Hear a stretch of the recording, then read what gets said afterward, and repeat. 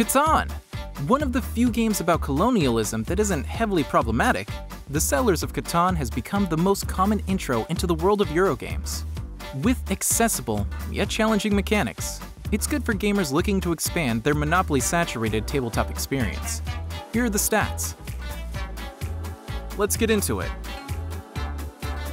You get 19 terrain hexes, 4 each of fields, pastures, and forest, 3 each of mountains and hills, and the lone, mysterious desert. These will be contained by the 6 C-frame pieces, and the whole affair will be topped with 18 circular number tokens and 9 harbor pieces. There's 1, 2, 1, 12, and 2 of each number in between, except for 7, lost in the sands of the desert. Also some blanks in case you lose one, very helpful. The harbors are broken up into 4 generic and 5 special, 1 for each resource. Speaking of resources, there's also 19 cards for each, 95 total.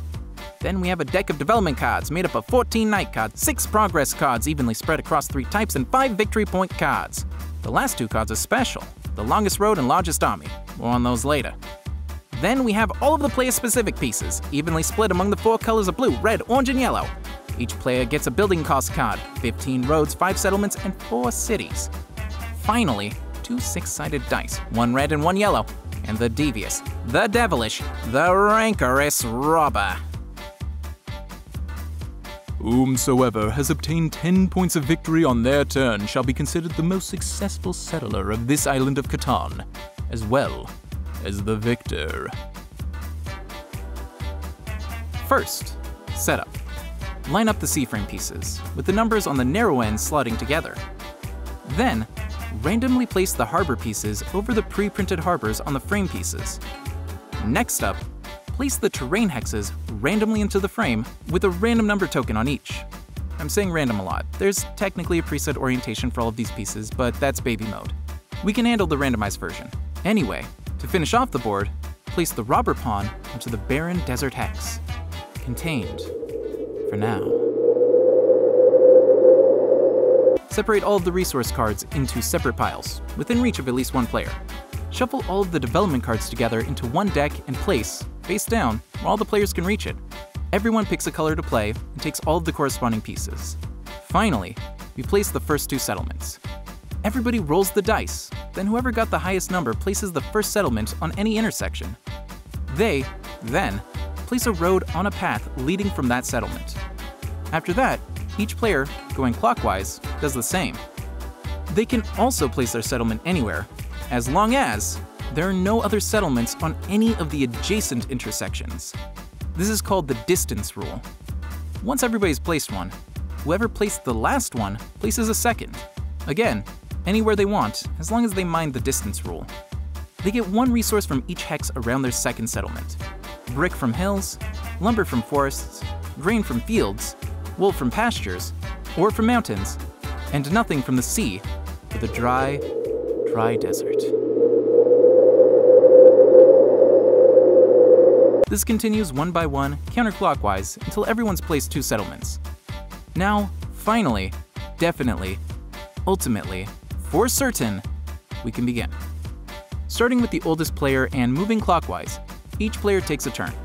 Each turn is 2 steps. Rolling for resources, then building and trading. Rolling for resources is quick. You just roll the dice and whatever number comes up produces resources. Every player with a building around the hexes with that number gets some. 1 per settlement and 2 per city. If you roll a 7, however, we'll get into that later. Suffice to say, it's rough. Oh, also, if you ever run out of a resource in the supply, there's just none left on the island. Tough luck. Now, building and trading. You can turn in the resources listed on the building cost card to the bank to build that thing, as many times as you want until you're out of resources.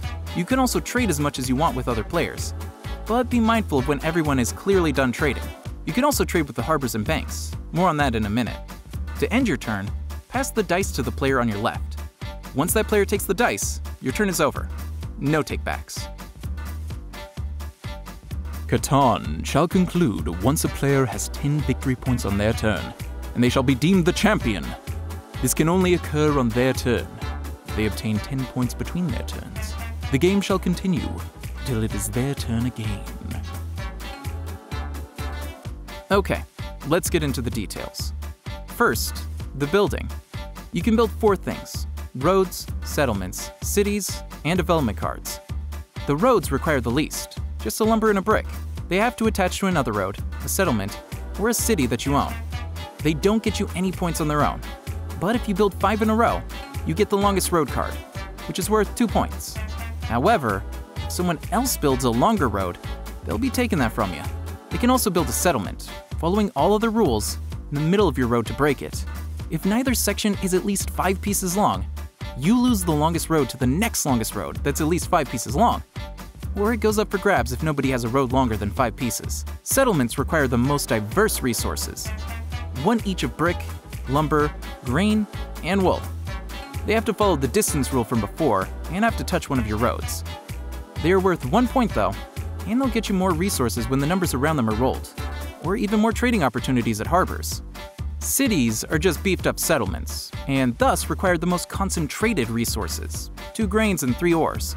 They must replace an existing settlement, but they're worth 2 points instead of 1, and get you 2 resources instead of 1. Now, development cards. Not too expensive, but not exactly cheap either. You need a wool, a grain, and an ore.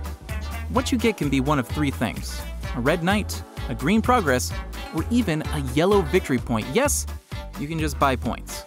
The victory point cards stay hidden in your hand until the end of the game, either because you reveal them to show that you have the 10 points to win, or in anguish as you reveal how close to 10 you were. There's only 5 in there though, so keep that in mind. The knight cards are the most common, and are pretty straightforward. Any turn after you build them, you can put 1 down after rolling the dice. Then, you move the robber to a fresh hex, blocking that hex from producing any resources and taking 1 random resource from the player of your choice that has a settlement or city around that hex. Then, you keep that knight in front of you as a soldier, forming your army. If you're the first to have 3 soldiers, you get the largest army card and 2 points. Of course, just like the longest road, if anyone builds a bigger army, they'll take that card away. Progress cards have the most variety, so let's go one by one. There's 2 of each of these in the deck. You've got road building, which lets you build up 2 roads immediately, following the normal rules. Year of Plenty, which lets you take any 2 resources of your choice from the supply. Of course, if you want to be really cheeky, you play a Monopoly, which lets you declare a single resource, at which point, every other player must give you all of that resource from their hands. Quick strategy aside, if you have this card, there's nothing stopping you from, say, trading away all of your wool, then using Monopoly to get it all back. Just a thought. Now, on to trading. Anytime after you roll on your turn, you can propose a trade. Just say, what would someone want for X? Of course, you can also just skip trading with people and trade with the cold machine of the game. You can trade 4 of the same type of resource with the bank for any 1 resource.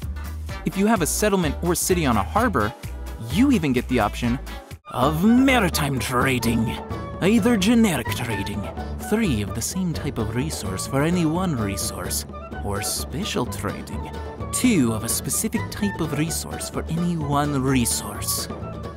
Now that we're at the end, there's one last rule, and that's the robber.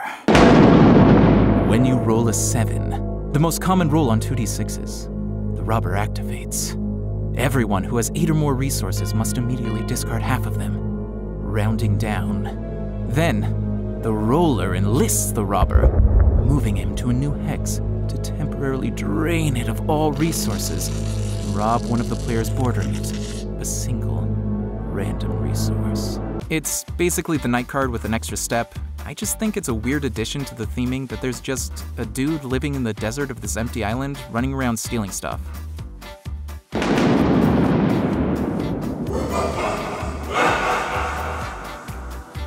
So that's Settlers of Catan. That should cover everything, but if you still have any questions, put them in the comments below. If you liked this, please take the time to click like, subscribe, and the notification bell. It would really mean a lot to me. Thanks for watching, everybody.